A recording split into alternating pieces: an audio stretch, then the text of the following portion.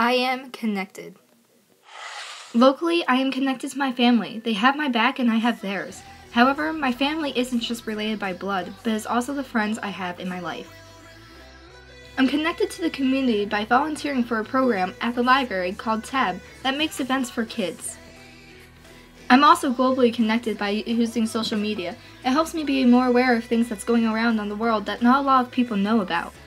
Having a dog makes me connected to animals.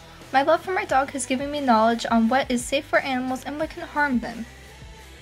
Working has made me connected with people and how I deal with conflict, whether it's a person who passed out or a guest that is yelling at me. The one thing that I'm most connected to is music. Songs out there connect with an emotion or a memory I have.